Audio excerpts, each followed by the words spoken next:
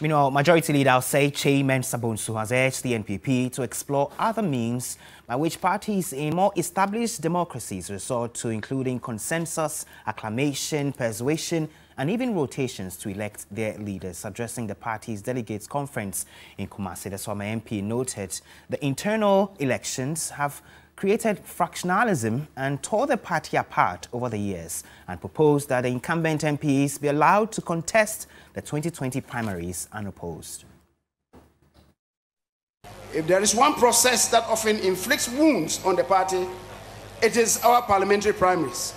We should recognize that the parliamentary party today is at a critical juncture, at a precipice, and if we don't handle the process of choosing our parliamentary candidates well, and end up losing more than one half of our sitting MPs, as we did in 2020, if we do not stop the intrigues that have started in the backyards of sitting members of parliament, even in these early days, Mr. President, there will be tragic consequences for the party in 2024.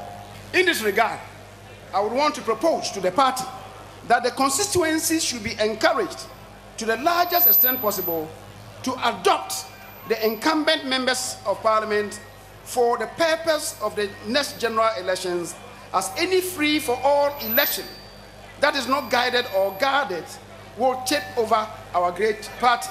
It is the reason why I reiterate the call for introspection and reflection, especially how we conduct our parliamentary primaries.